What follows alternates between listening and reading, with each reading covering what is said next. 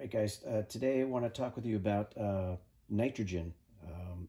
This is a typical bottle you would keep on your service van and use it when you are pressure checking a system, either trying to find an existing leak, or once you've done repairs on a system, you can put nitrogen into it and use it as a pressure gas to verify you don't have any leaks and that you're ready to evacuate and charge the system.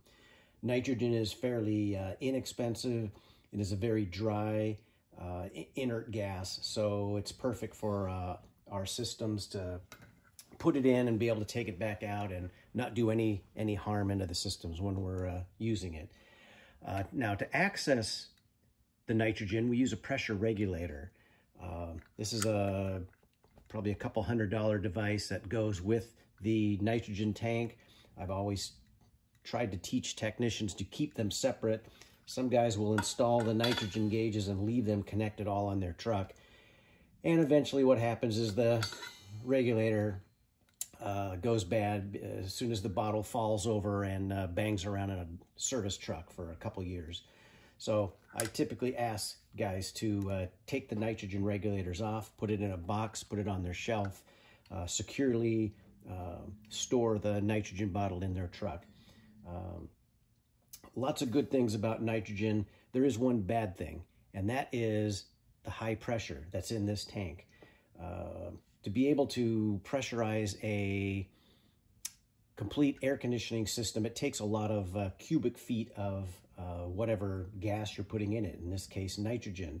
So in order to have a lot of capacity, there's got to be a lot of pressure. So let's put this regulator on here and I'll show you the pressure that we're dealing with and why you need to be so careful with this. So the nitrogen regulator just threads on there. You want to get it hand tight, and then you want to get a crescent wrench. There's another issue I have with service technicians that go and get a pair of channel lock pliers and try to tighten this down with a pair of channel locks. Always have to use a crescent wrench. Once it's hand tight, it's a matter of just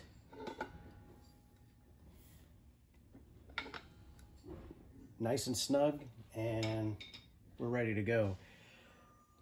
First gauge is going to tell me pressure in my tank. So as soon as I open up this knob, it's going to tell me what the pressure is in my tank. The second gauge is going to tell me how much pressure is going to come out of my outlet once I turn in my regulator. The more I turn this regulator in, the higher the pressure will go. Super important, when you initially set your nitrogen gauges up on your tank, you need to make sure the regulator handle is backed all the way out. This is all the way in. It feels tight and it gets harder and harder to turn it in. That's turning it in. That's allowing pressure to come out. Before you open up the main valve on this, you need to make sure that it's open and free so that we don't have any spring tension on the regulator, and so that when 2,000 pounds of pressure hits our regulator, it doesn't go through and allow it to come out until we're ready for it. So we're have it under control. So regulator's backed out. I'm gonna open my valve.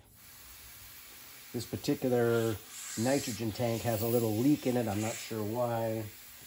This is one I would automatically just take right back to Johnstone and say, hey, I need it swapped out. It's leaking. So let's show you that a little bit closer.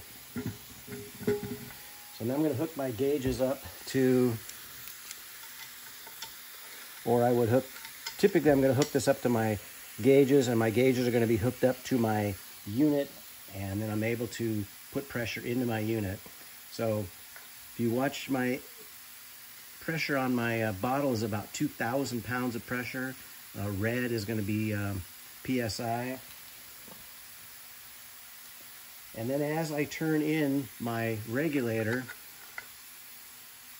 you'll be able to see my pressure increase. And then I can dial it in to anything I want. So if I want 100 pounds of pressure, I can dial that in and get it right at, set it right at 100. And then as soon as I open up my gauges, I'm able to get 100 pounds of pressure going into my unit. Okay, so now I'm able to pressure check. As soon as I'm done pressure checking, shut my valves off, search for my leaks or verify I have no leaks, and then I can just drain out the nitrogen. No problems with the EPA regarding purging nitrogen. Not a problem at all with that. Close my valve. Typically I'm going to keep it 2,000 pounds till I figure out what this leak is. I then want to purge out the nitrogen out of my hose, back out my regulator again, take my crescent wrench,